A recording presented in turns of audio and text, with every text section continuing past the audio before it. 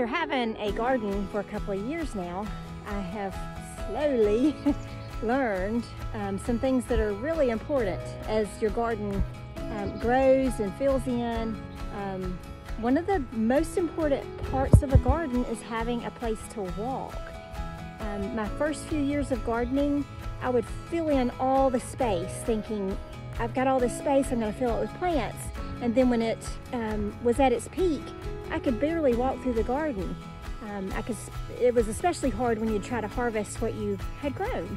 So today, and not only planning where I'm going to plant things, but also planning where I'm going to walk. I thought I'd show you what I do before I plant anything.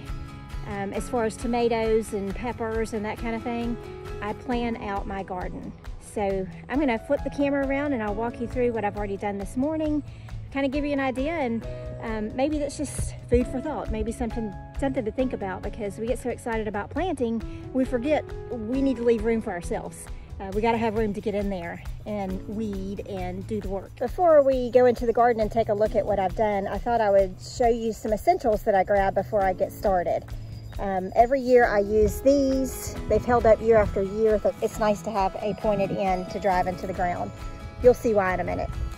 Also, you need some kind of twine. You're gonna need some scissors, a good hammer of any kind.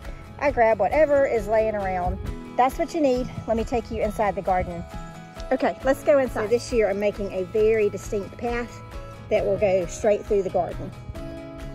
And my plan is to put I've got a few brick pavers that I'm gonna put here. Not gonna put a lot because I have done that in the past, and grass and weeds love to grow up around them and it's just more work.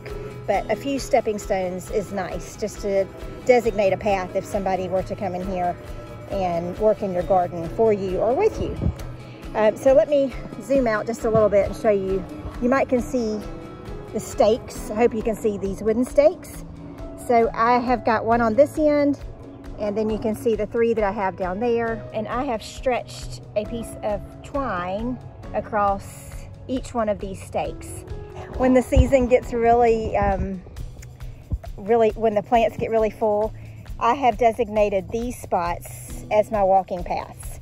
So this is, I guess you could call it my no-fly zone. This is the path. I've kind of raked all the dirt smooth in it. So this is where I will walk. Once I till my garden, I am really kind of serious about not walking over the dirt. Once you get it loosened up, you don't want to walk through it again. It packs down your dirt, and it really is going to pack down any kind of seeds from weeds and grasses that were already there. So try not to walk on it after you till it. So I put these strings. This year I'm giving myself almost 2 feet. It sounds like a huge sacrifice of dirt where I could be planting things, but trust me, this is important. So inside these strings is where you can walk, and on the other side of the strings is where I will plant my plants. So I'll have wide rows is my favorite. So I do wide rows of plants here.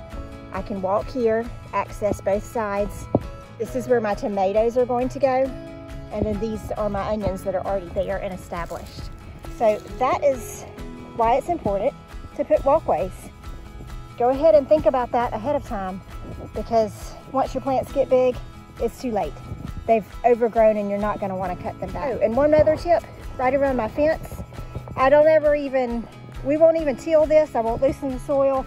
All this right here is a walkway. It does get really beat down and hard. So over the years, it's just become my permanent walkway.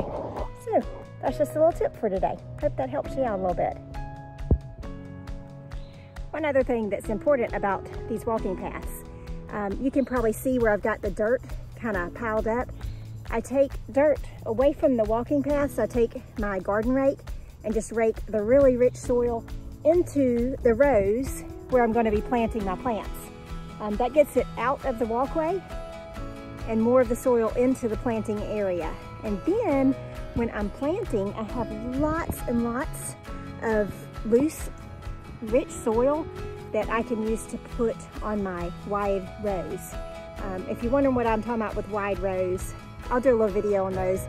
I make the rows really wide and you kind of build them up, and you do need some extra soil to kind of bury everything. So That's why I've got the soil kind of mounded up on the edges.